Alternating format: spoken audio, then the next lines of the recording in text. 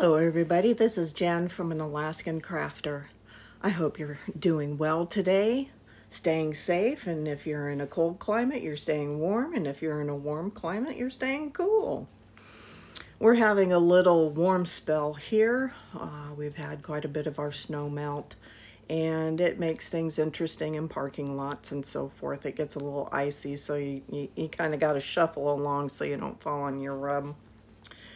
Anyway, I'd like to show you today some of my FOs and WIPs, WIP.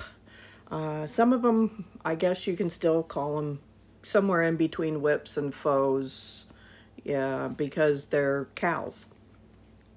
So the first to start off with is Nan's Next Knot, Luck of the Draw. She picks a number every week on Thursday and posts it. We kind of nudge her a little bit, you know. Okay, it's midnight my time. Go ahead. Anyhow, so the pattern I'm following is a tutorial from Happy Berry Crochet, and it is called Sun Star Granny and Moon Flower Granny. This one, the first week, is the sun, and it's done in lavender sky.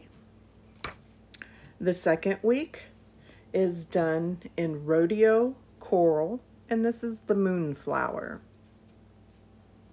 Week 3, which will go back to the start because I'm alternating, the color is Mountain Views, and it's kind of on the gray charcoal side with some purples and lighter grays in it. But again, I'll be alternating between the stars and the moon. So this week will be the moon, and the color I'll be using is Ocean Breeze, which she chose number 2, so this is my number 2. And it's a pretty mint green that's kind of heathered. I like it a lot. The next thing is I made a new doggy sweater for our Shih Tzu. She gets a trim about every 6 to 8 weeks. People ask us, you know, she's such a small dog. Why do we cut her hair in the winter? She's a low rider. Her belly will get cold, etc. But the thing is if we let her hair grow long, she develops these white puffs known as snowballs on her, and they can be uncomfortable for her, I'm sure, and they're very uncomfortable to her humans when we're not paying attention. And she climbs up her little stairs here, and she gets up on our lap, and it's, ooh, oh yeah, cold and wet. So, because of that, we get her cut every 6 to 8 weeks. I've made her new sweaters. This sweater is made from summer merino from Hobby or Hobie, however you choose to pronounce it. And they don't come in colors. It's a purple. And I want to say it was 50-50, 50 merino, 50 cotton. I don't have the ball band anymore. I did leave the holes for her little paws a little too big so she can get her paw out, so she either falls on her face or, you know, Shih Tzu down. Take a pick. And the next finished object, Jada and Stitches is doing a Tunisian crochet along every first Friday of the month. She puts a tutorial out, and this was January's. I did a purple and a black border, and it's called the Simple Stitch. Unfortunately, once again, I don't know what the second one is, but it's really pretty. You can make it obviously pretty holy or not block it quite so much and just have little holes. I haven't chosen a color yet for the border. I'm having a very difficult time trying to figure that out. It's mostly blue with a tiny bit of purple, a little bit of white specks. So if you can think of a color that would look good, send it down to the comments. And who knows, I might choose one of your colors. Never know. The next finished object is my Call of the Midwife. I did get that done.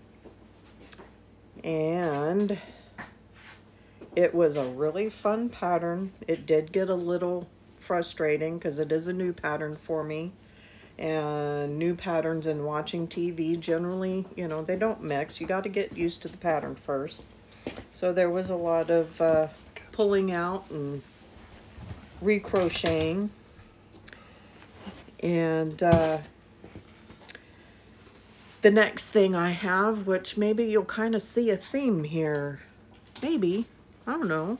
I think you're smart enough you can figure it out. Is another baby blanket. This one I'm just fudging, doing half double, double, single, back post, third loop. Just give it something. Did you figure it out? Huh? Did you figure it? Okay, I tell you. No, we're not having puppies. We have a new baby coming at the end of July. So I will be doing some baby crocheting, just some, a little bit, you know, not much at all. Wow, Jeffalope will be probably doing some woodworking. Who knows? We'll see.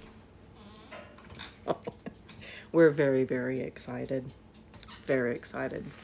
Jeffalope's birthday is the end of July. The baby is due in the end of July. So we're very excited. Happy birthday to my honey. I do have a question. And it, you know, you don't have to study for it. You don't have to take notes. It's just a little simple question. What else do you guys like to do as a hobby? Do you like to sew? Do you like to knit? Do you like to collect flowers to dry them? Do you work with resin? Clay? Wood?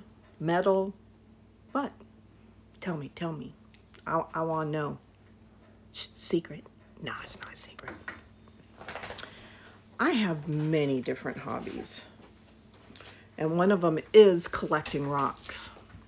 I've been doing it a long, long time. I think I'm sorry. It's okay. Anyway,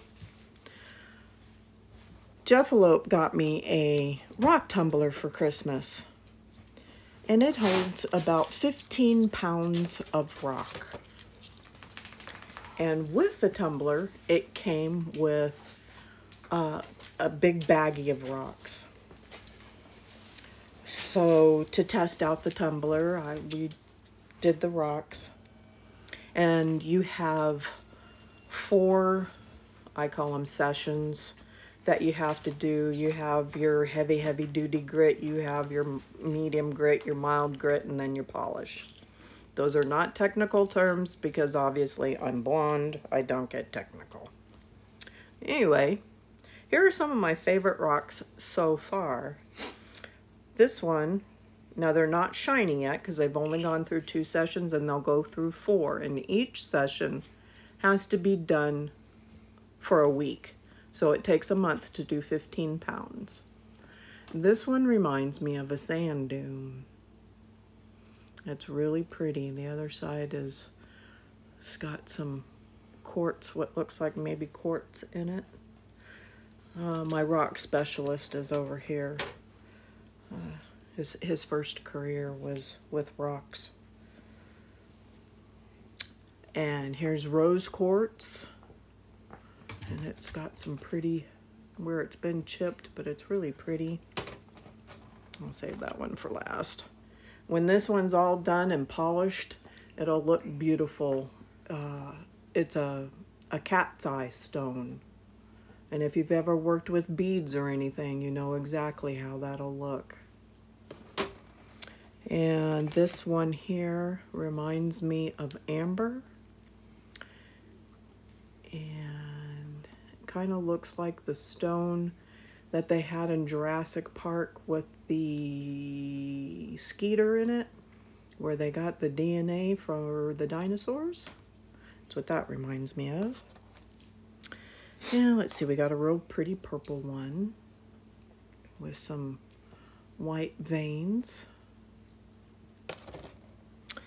And let's see, a red one with, I don't know, it almost looks navy bluish veins. I remember when these are all done, they're gonna really shine. Yeah, I'll show you this one second to last. Green with, again, what almost looks like navy blue veins running through it. And this one just blows me away. It is so unique. I watch another person that does rocks, Agate Daddy or Agate Dad or something like that. If I remember correctly, he called this like the cosmic, do you remember? No. Like a cosmic rock or space rock or whatever, but it has, oh, come on, please focus. It has all these, like, it had bubbles and they popped. It's not focusing real great, but it's just the texture of it. You know, some of it looks like snakeskin. I hope it didn't scare anybody away. It's just, I don't know. There's just something about it I really, really like. Anyway, so in the comments, tell me what other things that you like to do. You know, if you have something specific in the winter, spring, fall, summer, let me know. You never know. You might teach somebody to do something new or spark an interest. And we all need a little